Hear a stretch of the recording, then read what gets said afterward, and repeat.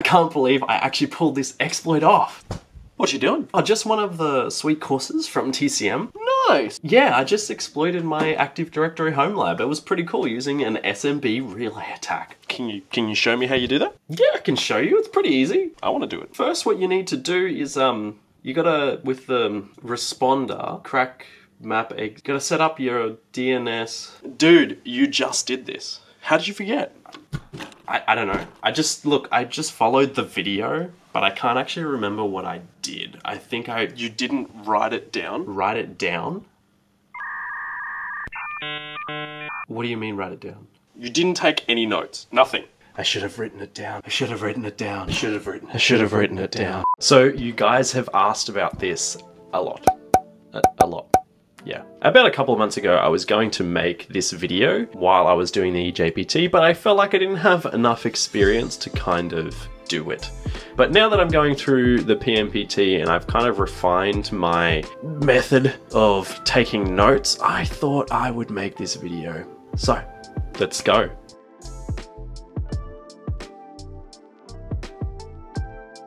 Now, I've taken notes in multiple ways throughout my life. In my undergrad, I used to study theology, and in that, we had to do a bunch of note-taking for all of the assessment that we did and all of the lectures we went to, and so I did a lot of manual note-taking.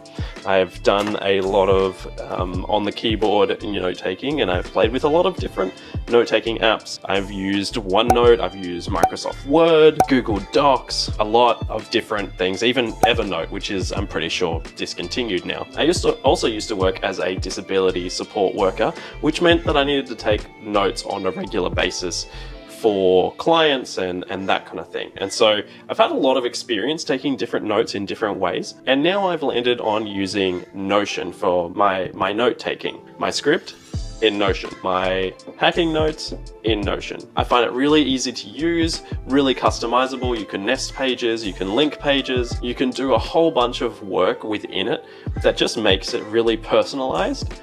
And I really like that. And you can pretty much get it on any device. And the great thing is you can access it in the browser. So I really like Notion. I know a lot of people like Obsidian because it means that they can save it straight on their hard drive and that's where it is, it's local. But I don't like that because I like to be able to access things in the cloud and wherever I am and at whatever time I want.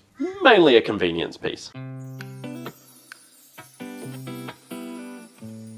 So unlike the guy at the start of the video, the former Jerry, I don't generally go along with the video. So I like to watch and get the whole picture when I first sit down and watch one of the course videos. And so then as I'm doing that, I'm taking notes, I'm trying to really get the overview, and then I'll double down. Once I've finished the video, I'll come back and try to go off the notes. If there's any kind of command that's unclear or any clicking around, I'll sit down and explain those things to myself and talk about those things just so I know what the thinking is and what the process is for what I'm doing. And so then when I sit down and do the lab, I'll then start doing this thing called versioning. This is a little tip that I picked up from the Kajan Koi Academy on YouTube. They talk about taking notes and versioning your notes. So your initial version after you've watched a lesson, taken a lecture or anything like that isn't the final version that you're going to go with. It's the starting point. So as you go to revise your notes, you'll want to update them. So for example, I sat down and did the SMB relay attack. Now in that attack, you set up responder, and responder has a -r command. The problem is -r has been deprecated, and so it doesn't work. But the video was made in 2019, so it's a little bit outdated. Not a huge deal. Update the notes. This has happened quite a few times, and I imagine TCM will be updating the course. But the point is that as you go along, as you learn more things, you will version your notes and create them to become better notes, and take better notes and change them.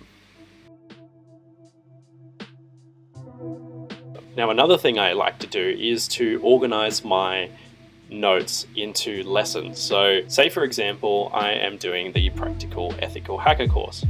Here in Notion, I've created a page with my Practical Ethical Hacker. I'll put my resources at the top, helps me keep organized, and then I'll put what I'm in progress, what I'm doing, and what I haven't started. I've split up a whole bunch of these into sections, into the sections within the course. So we have our network refresher, setting up our Linux machine, and a whole bunch of different things here. As I complete things, I'm able to move them across. So if I'm in progress with my web app enum, then I'll move it across. Then I will go in, and I like to set up my notes so that they have these little toggle list arrows, which means that I can open and close them, have a quick overview. What is LL-MNR poisoning? What is it? And then it explains that. I'll have like more information here. You can save screenshots, all of that kind of thing. And then my steps here. So that will then, I'll explain like an overview, what are the different steps for this attack, and then what are the exact commands that I need to run.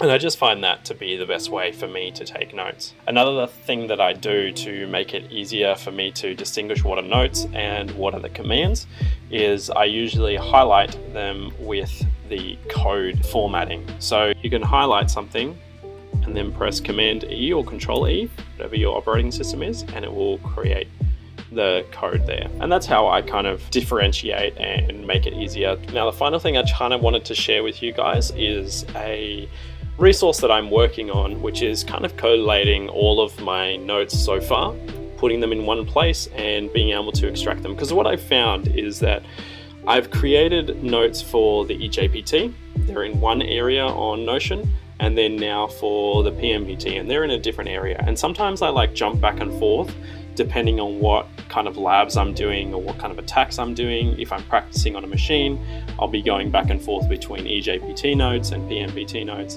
And I find that really frustrating at times because it's not all in one area and it's not organized logically. So with that, I'm working on this Hackers Playbook, which is just my own thing for now. I might open it up for other people down the track if there's that kind of desire for something like this. But basically it goes and covers like what the eJPT content is, the notes that I've taken from that, and I've just uploaded them on here. So you can see the recon. So this kind of goes through the notes that I use there. There's a bunch of formatting that I need to do on this, like the code stuff, but Windows enumeration in a post-exploitation section is a little bit more complete. And then as I'm going through, I'm actually updating some of the content that I'm doing. So for example, I was doing the Access Hack the Box machine recently, and there's a section on using Mimikatz and DP API abuse. And so I've created a section here that has a couple of blogs, other playbooks that I've seen that are really helpful, and they're just resources for me to be able to get there really quickly rather than simply, looking everywhere for the same thing. So this has been a really cool project that I'm slowly working and chipping away at, and I hope that one day it will be able to be helpful for other people. But mainly I'm doing it just to help me and put it all together in one space. So let me know in the comments if you do something similar, or if you've got a better strategy for note taking. Click here to subscribe, and here to watch the video on how I am leveling up and how you can level up too with the PMPT.